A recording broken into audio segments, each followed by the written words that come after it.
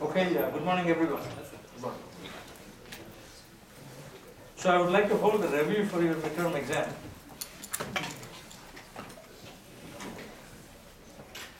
But before that, topics for your midterm exam, I have decided to save transient conduction for the final exam.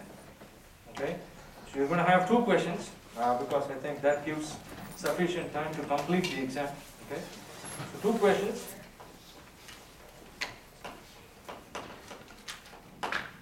One on fins.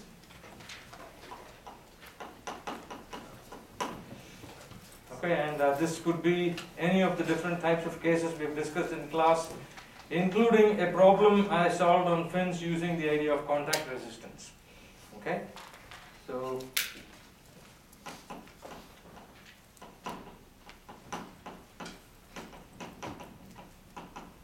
plus the different cases.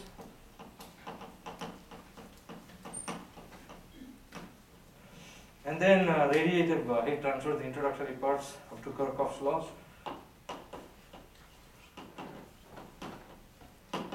This is intro plus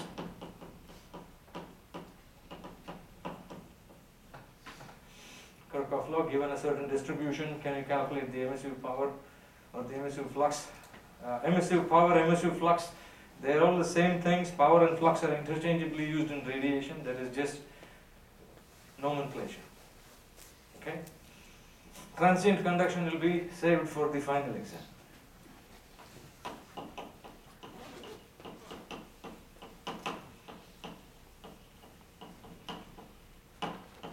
Because this typically takes a little longer than these radiative heat transfer problems.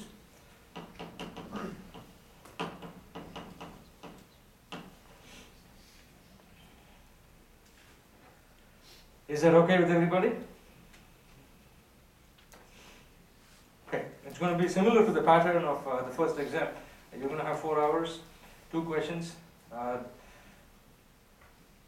have a practice exam set up on Carmen. Do not expect the actual exam to look like the practice exam. The practice exam is for practice. Okay? Don't be fooled by that. The actual exam may or may not be harder than the practice exam. That is a completely personal and subjective opinion. Okay? So in terms of the review, here is something that I want to throw out to you. I can have the review tomorrow evening over Zoom from 4 p.m., 4:15 to around 5:30. I have to cut short at 5:30 due to other engagements. Or the lecture on Wednesday can be made into a review.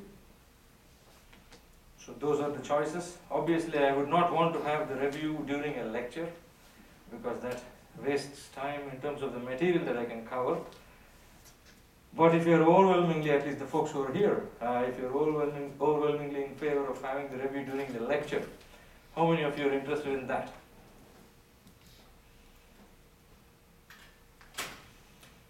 Looks like an even split, pretty much.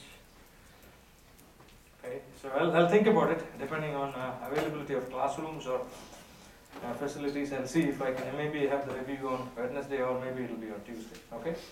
So at this point in time, I'm still leaning towards a Tuesday review, which will be held via Carmen Zoom, most probably. If not, it will be in person and it will be recorded like what we do typically for lectures. Otherwise, it will be on Wednesday during class time. Okay, and I'll let you know by today evening as to what the choice will be. Okay, either ways we'll have a review. During the review, I'll solve a problem on fins. I'll very briefly mention some ideas on radiation. We've been talking a lot about radiation for the past 12 lectures or so, so that is a little more fresh in your memory. This is unfortunately typically the material that gets taught after the first midterm when people zone off before you start catching up on radiation. So this is going to be trickier. Okay? Okay. So we are not going to go into the last bit of radiative heat transfer. This is radiation exchange between surfaces. And this is where we start drawing something called as radiative resistance networks. So radiation exchange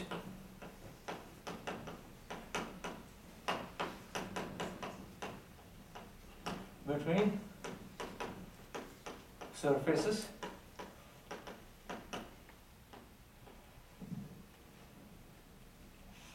I'm very briefly going to talk about the idea of radiosity, which we have mentioned in the past, but I want to refresh your memory.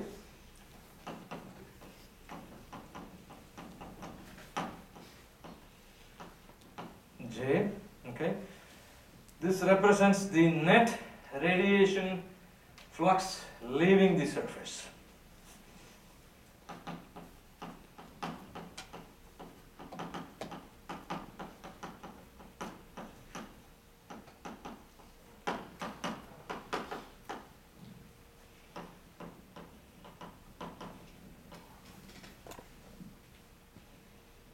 This is once again a flux, or sometimes called as a power in radiation heat transfer.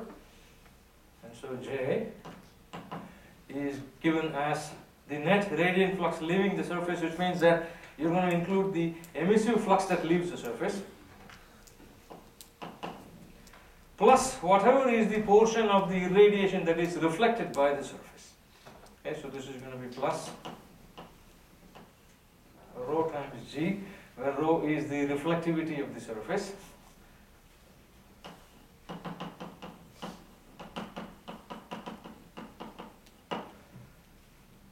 We have not worked in terms of rho because of the following reason. Okay, so this is first of all emissive flux.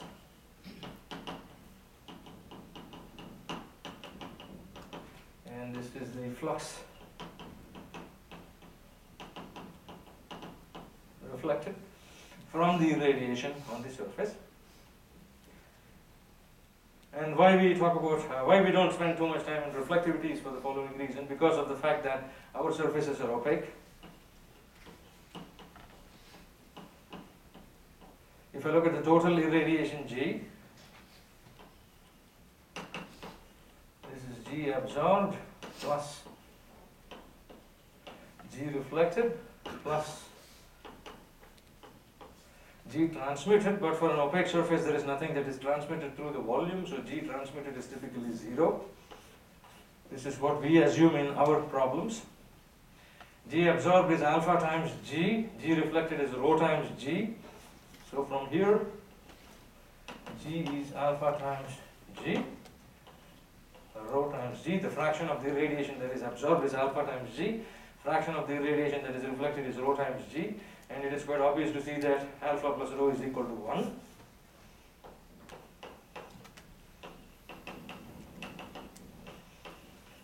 And which is why in our problems and in the lectures that we've done so far, we do not talk much about reflectivity, because if you know absorptivity, you know reflectivity. Okay? So this is old stuff, nothing new. But radiosity is that particular term, and using that definition, here is what I can say. So J, first of all, is E plus rho G, so this is E plus 1 minus alpha G. So this is one equation that we can make use of later on in this class, in this lecture.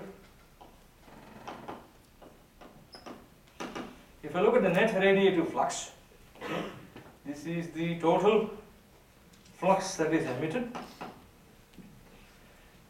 minus whatever is absorbed, that will increase the thermal energy due to the irradiation.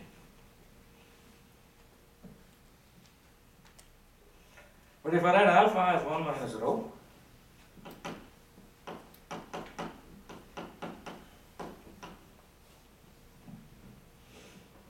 and then if I combine E and then rho times G, I get the following. So this is now E plus rho times G minus G, because I have a negative sign, I multiply throughout by G, is G minus G times rho, but with a negative sign. And so I immediately recognize that E plus rho G is the radiosity J, and so we have is J minus G.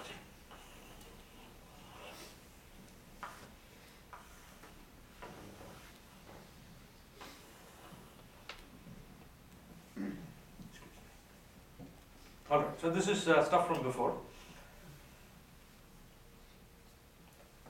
Similar to how we define the emissive flux using the intensity of the radiant energy that is emitted, we can define radiosity that way. So look at this from before. Emissive flux is this triple integral we've seen. 0 to infinity, 0 to 2 pi, 0 to pi by 2, lambda comma E, lambda theta phi, sin theta, cos theta, d theta, d phi, d lambda.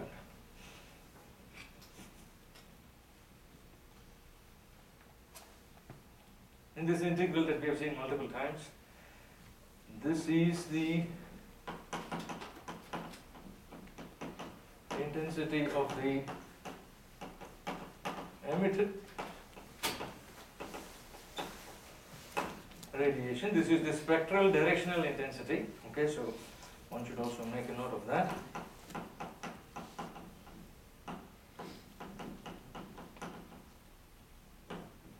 Spectral directional intensity of the emitted radiation, so that's why you have the subscript little e. I can write the radiosity J using exactly a formula similar to this, except that instead of talking about the emitted radiation, I can talk about the net intensity leaving the surface. Watch this.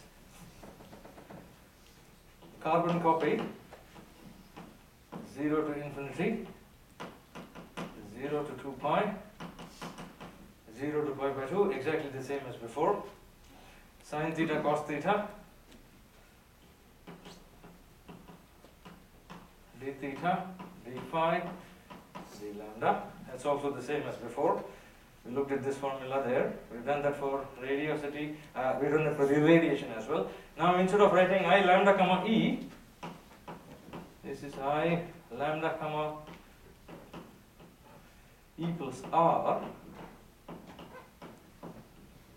where E plus R represents the intensity of the radiation that is emitted plus reflected. Okay, so this is the spectral directional intensity of a radiation. Instead of saying emitted plus reflected, it is leaving the surface. It is the radiation that is leaving the surface, which is emitted plus reflected. Okay?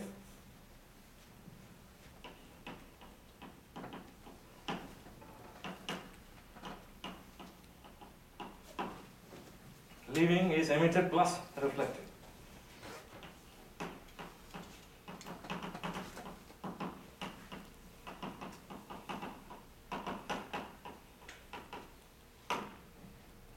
Does this make sense to everybody?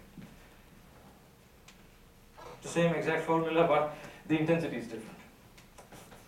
And of course, the big thing in radiation heat transfer is, we don't know this intensity, so to define that intensity, we define all these absorptivities, emissivity, and so on, which are experimentally obtained.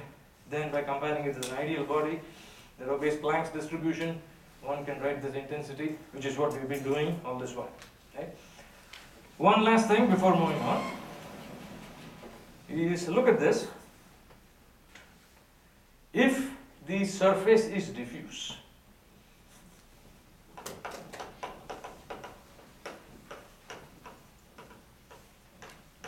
then we can say that this I of lambda comma E plus R is independent of theta and phi.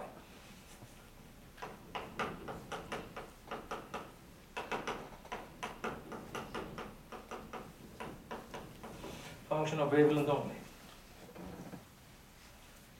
And so I can remove it out of the integrals containing sine theta and cosine theta, so that J is now 0 to infinity I of lambda E plus R d lambda, then integral sine theta cos theta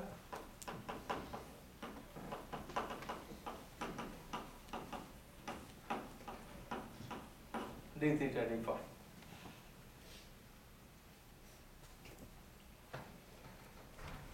This holds true for a diffuse surface, and you see from Kirchhoff's law that for a diffuse surface the spectral emissivity and absorptivity are the same.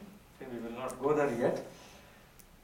That integral sine theta cosine theta d theta d phi is equal to pi steradians, and so this is going to be now called as a total intensity I E plus R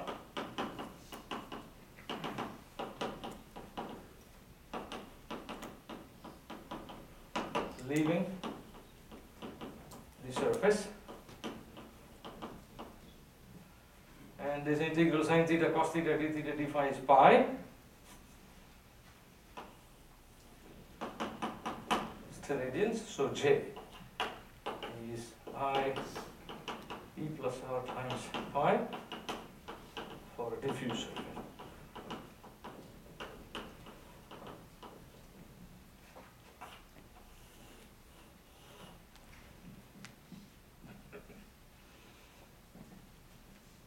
You can do this on a spectral basis. You get J lambda like we defined E lambda. Overkill, will not go there. Okay, so with this as the backdrop, I'm going to look at radiation exchange between two surfaces. Okay?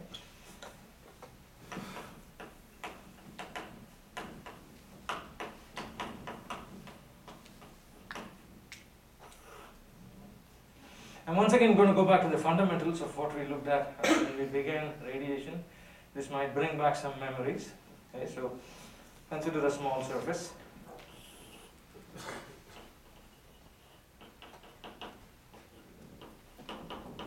This is area dA1. Let's say that the unit normal for this is in the vertical direction.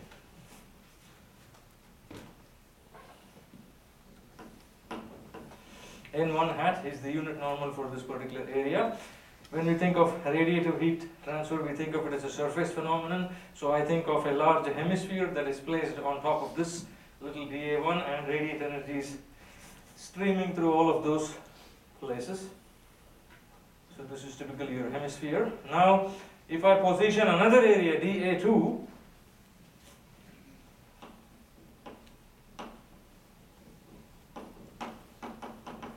such that the line of sight from dA1 to dA2 is aligned with the unit normal of dA2. This is typically what we have done in the past. N2 hat is a unit normal for dA2. The line of sight from dA1 to dA2 is aligned in the direction of the unit normal. Define this angle as the angle theta 1. Okay, this is the angle made by the line of sight with the vertical direction, which is unit normal for area dA1. Now, I want to define dQ12.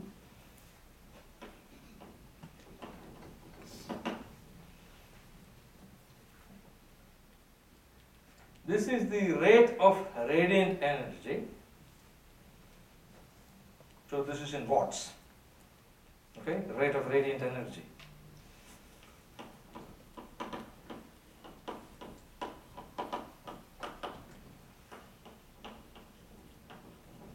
Leaving surface 1,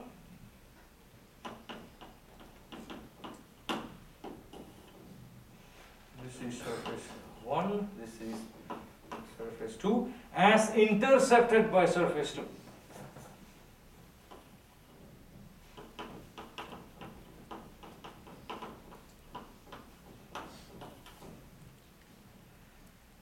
Per wavelength basis and for a particular direction. For a particular wavelength and direction.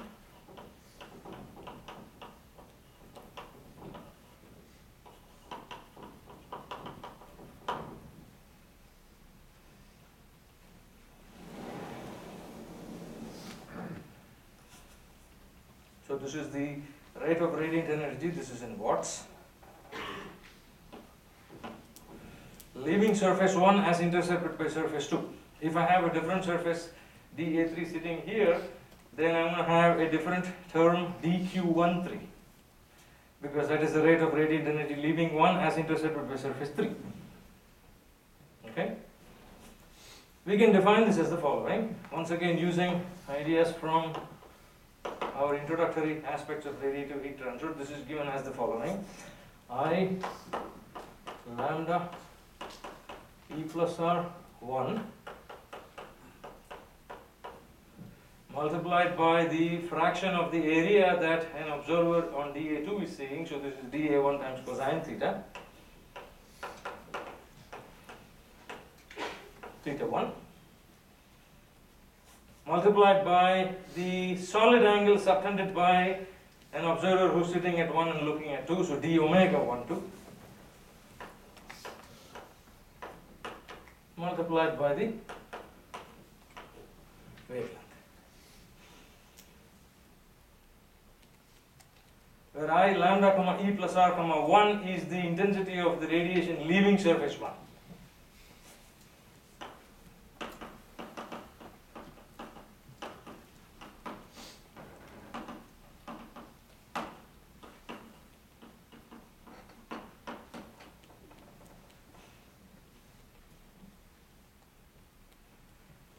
Right, previously we were operating only by looking at I lambda comma E. We did not have this extra E plus R term, but the expressions remain the same. You would have used this in your previous homework as well. Now d omega 1 2 by definition, if I have the situation where the unit normal to A2 is along the line of sight, okay, so this is going to be dA2 by R12 square, where distance R12 is the distance from A1 to A2, or dA1 to dA2. Okay, so this is the situation when line of sight from 1 to 2 is coincident with N2. This is the definition of a solid angle. I hope this brings back some memories. Okay, we've seen expressions of this sort at the beginning of radiative heat transfer. But this is not a general expression, because the area dA2 is aligned such that its line of sight is along the normal. So here is a little more general stuff. Instead of dA2 sitting there, how about I take dA2 and I set it up here, such that its unit normal is not aligned with the line of sight. So if this is now dA2, or if I call this as dA2 prime, okay, and if I call this angle here, this is now N2 prime, and now this angle here, if I just extend that, this is theta 2. Okay, and if you want, I can redraw that really quickly here.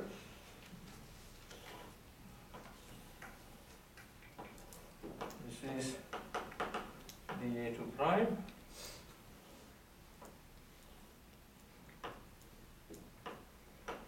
N2 hat, N1 hat, theta 1, theta 2. This is dA1.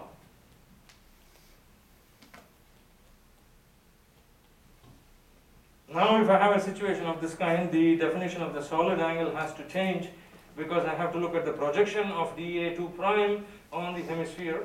Okay, so I will drop a perpendicular, that's there, and so this guy is dA2 prime times cosine theta 2. I'm going to leave the details to you, because you've done this in your homework where you have had areas at different angles.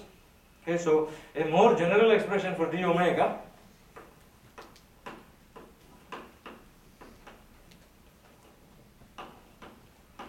d omega 1 2 is dA2 cosine theta 2 by r12 square. This is for an area dA2 whose unit normal is not along the line of sight.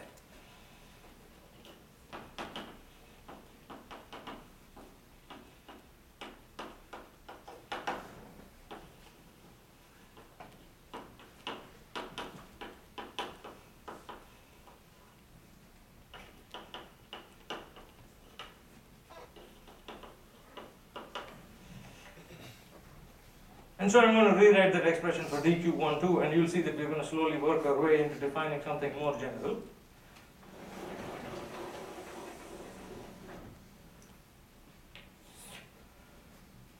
And so more generally,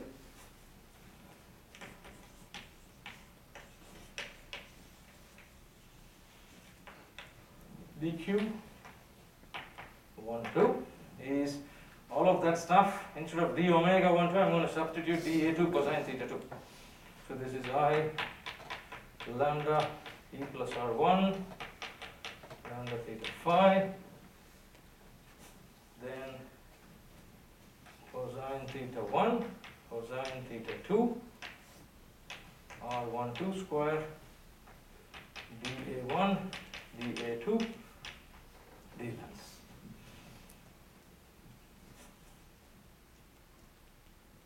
What is this quantity? This is the radiant rate of energy leaving surface 1 intercepted by surface 2, and this is in watts, and this is for a fractional area, and this is for a particular wavelength. What if I have a large area now? All I have to do is perform this integration over the large area A1, because it is subtended by another area A2 which could also be equally large. I have to integrate it over A2. Because this is done on a per wavelength basis, I have to integrate over all the wavelengths. And so I get, for general areas A1 and A2,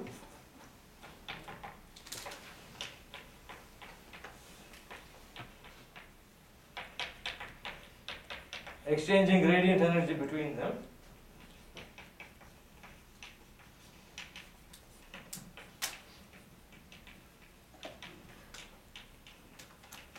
let me assume, okay, big assumption, but it is, for many problems this is not a bad idea. Let me assume that both the areas are diffuse. Assume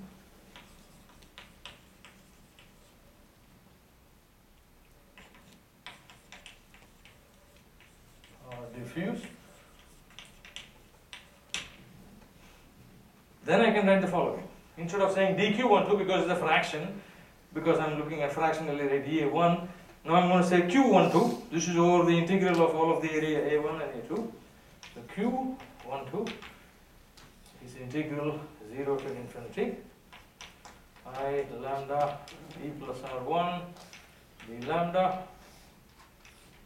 Because I'm saying that it is diffuse, I don't need to integrate the intensity over all the areas because it's independent of the direction. This is a surface integral A1, surface integral A2, theta 1, theta 2, r12 square, dA1, dA2.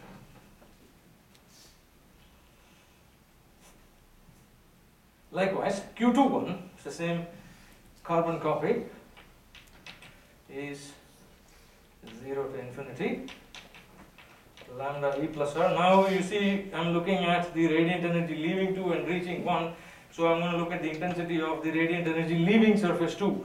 So this has to be comma 2 d lambda, and the other integral is going to be the same because I would have dA2 cosine theta 2 first, and then when I define the solid angle is going to be dA1 cosine theta 1. So this will remain the same.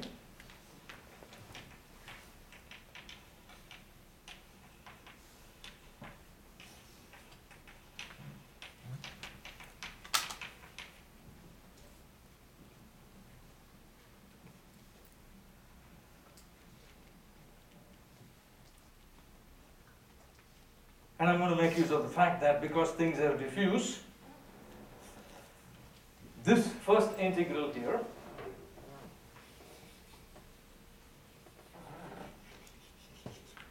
look at that. We had it somewhere, or probably with your permission, I'm just going to slide this just a fraction.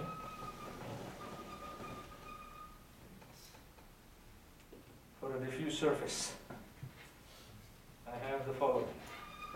A little more. This integral is nothing but the radiosity of that surface divided by pi. And I'm just going to do the substitution. Okay, so pulling it up, this is just J1 by pi, likewise. This is J2 by pi. Once again, this is for a diffuse surface. That's a strong approximation that we're using, but it's reasonable for a majority of engineering problems.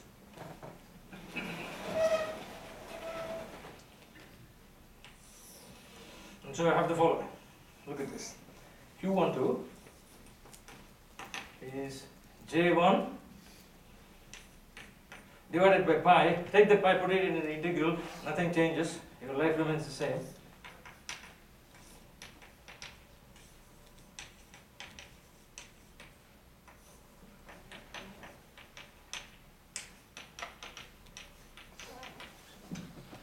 Q21, likewise its counterpart, is J2, integral A1, integral A2, cosine theta 1, theta 2, 1, 2 square, dA1, dA2. A lot of writing, but this is whittling down to something really nice. Okay? Now we are going to define the fundamental fraction for real surface radiation. We are going to define a fraction Fij,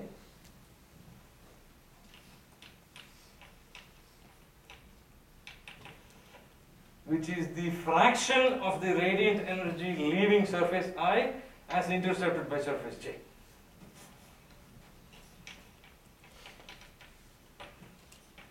Fraction of radiant energy leaving surface I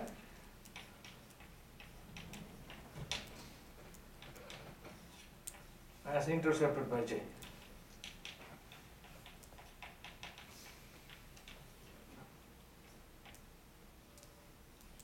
So I and J are surfaces, meaning I could be 1, J could be 2, or I could be 2, J could be 1. If you have a million surfaces, I could be a million things, J could be a million things.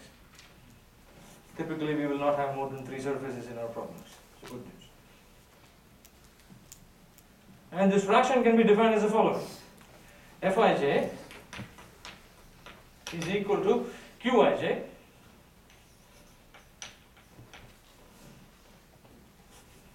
the opposite of that.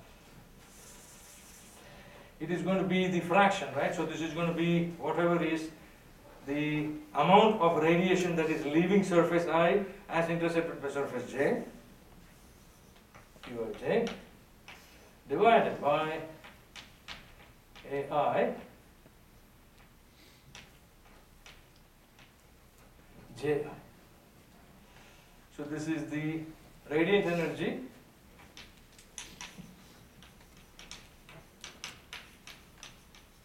leaving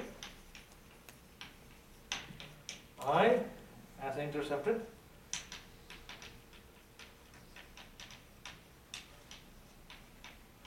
by J divided by what is Aiji is the total radiant energy leaving the surface I.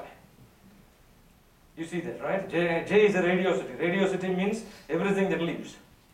Radiosity is in watts per meter square. So if I want radiant rate, it's watts per meter square multiplied by the area. So Aiji is nothing but the total radiant energy rate that is leaving the surface.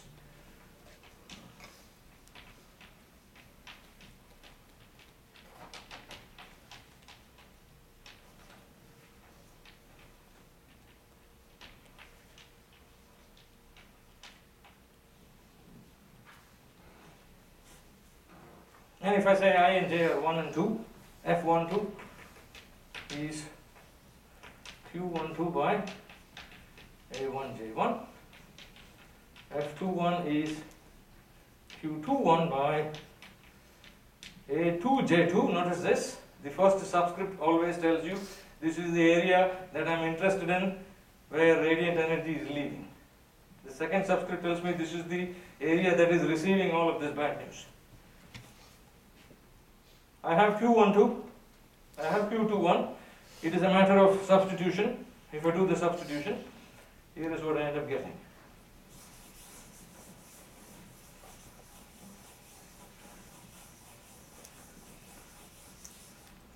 So I'm going to substitute in here.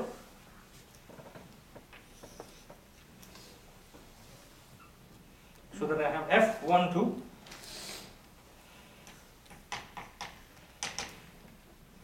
Notice this is dq1 by a1, j1, but I have a j1 in the numerator for dq1. So the j1 cancels off.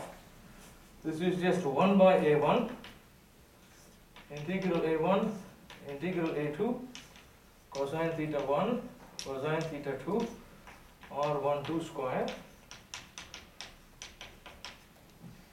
dA1, dA2. If I write F21, 1 by A2, and same integral.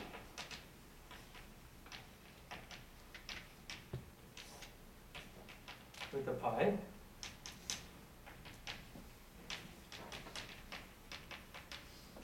dA1, dA2.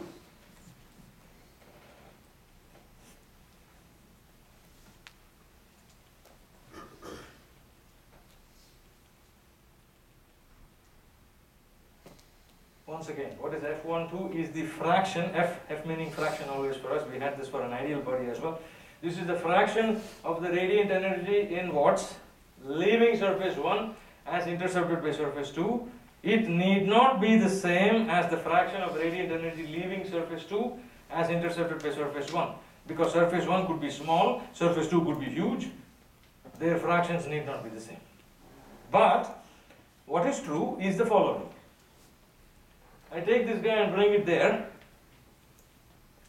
I take this guy and bring it there. They end up being the same, because the integral is the same.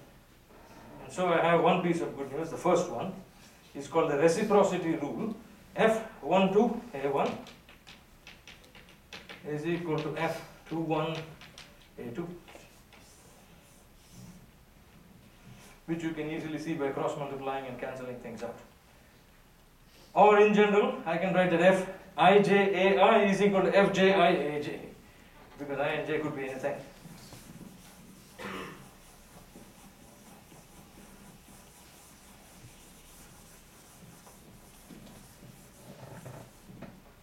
So in general, this is the reciprocity rule.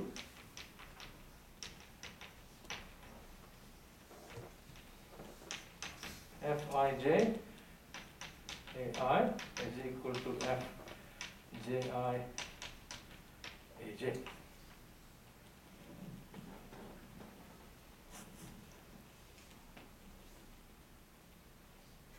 And for a given cross section of the area, one can calculate this F12 and F21. Your book has a set of tables. If you're interested, you can look at those tables. I'll post them in my notes as well. But we are not going to be calculating any of these things. In our problems, we will do something much more elegant. Okay? So we're going to go to the second thing now.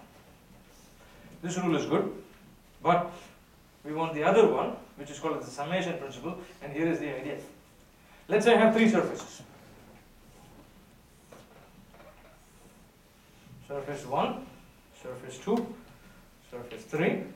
This is area A1 for surface 1, area A2 for surface 2, area A3 for surface 3. These are all the areas. All of them are sending radiant energy to each other.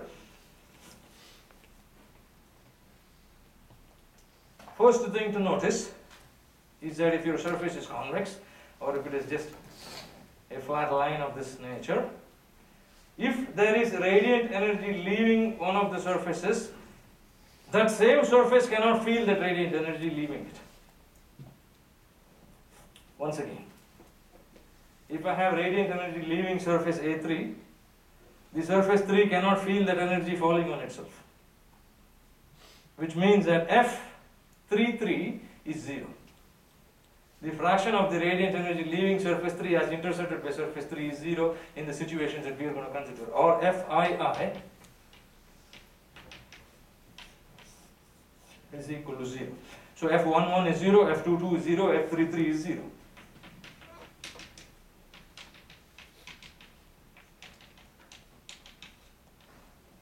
So that's one.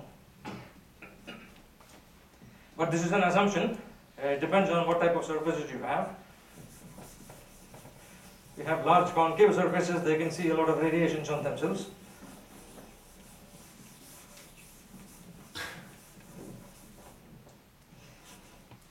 And so we are going to now say the following.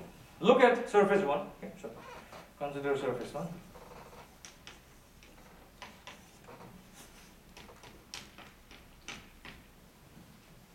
What's A1, J1? It is the net radiant energy leaving surface.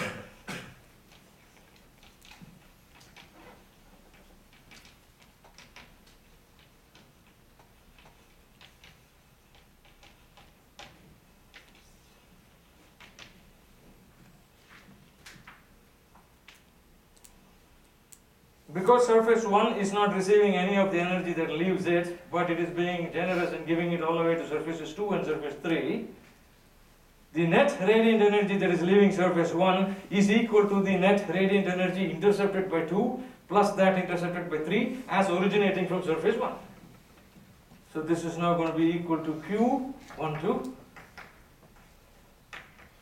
Q13. This is the radiant energy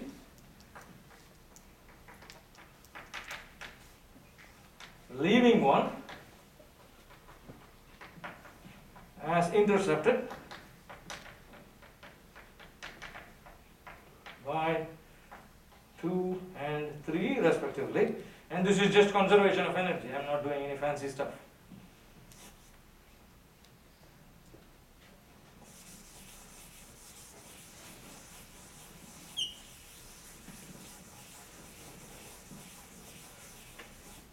But what do you know? This is very conveniently positioned here. Qij is Fij times Aiji.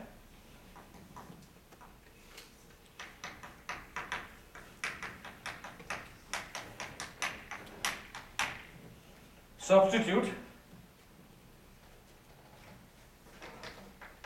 A1, J1 is now Q12, I is 1, J is 2, so that's F12. A1, J1, Aiji. What is Q13? I is 1, J is 3, so this is going to be F13, A1, J1.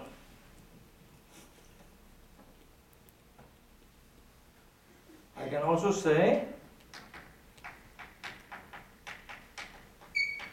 without any loss of generality, this is F11 times A1 times J1, because F11, that good fellow, is 0. I see A1, J1 everywhere, so I'm just going to do what you're all going to do, cancel it off on all sides. And what do you know? F11 plus F12 plus F13 is equal to 1. This is called the summation principle. Or summation, what's this? J is equal to 1 to n, Fij is equal to 1. So two things that are going to help us in solving problems is the reciprocity rule and the summation principle. And here is a very nice thing. It is called as the know one, know all rule. Okay.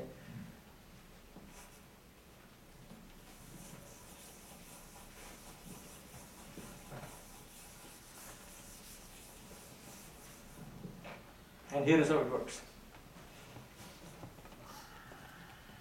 As I said, well, I typically lie. We will look at 4 surface enclosures as well, but let us consider 3 surface enclosures. Okay, so I'm going to consider the 3 surface enclosures that I've drawn here.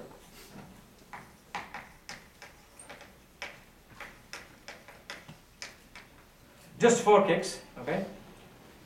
A1, A2, A3. I'm just going to draw it out here. Surface 1, surface 2, surface 3, all of them are exchanging radiant energy with each other. Here are the things that are true. F11, F12, F13 is 1. By the same token, I can say F21, F22, F23 is 1. Nothing changes that. I can change the index of summation to I is equal to 3. So F31, 32, 33 is equal to 1. This is always true for a 3 surface enclosure because we just proved it. F11 is 0. 22 is 0. 33 is 0. So if I have a 3 surface enclosure, the idea is I have to calculate 6 of these creatures, which is a huge headache. But here is the saving news. Let us say that I know one of them. Okay?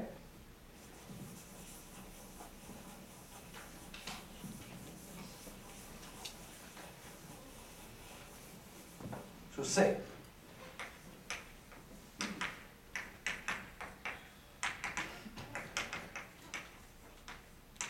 and in the next lecture we will solve a problem using some of examples for geometric shapes and so on, just to see how these are calculated, just to show you how painful they are. Let us say that I know F12. If I know F12, then I know F13 is 1 minus F12.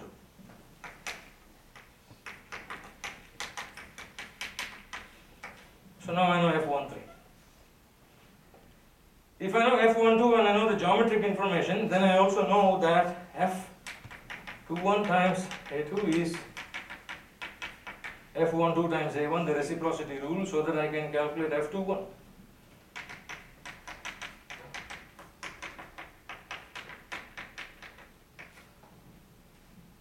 Remember, I just know only one of them, F12. Using one, I calculated 2 more. But if I know F21, what do you know? I know F23.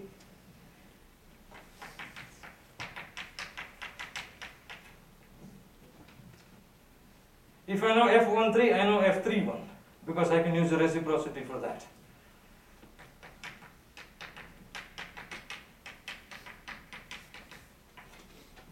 If I know F23, I know F32, because I can use reciprocity for that too.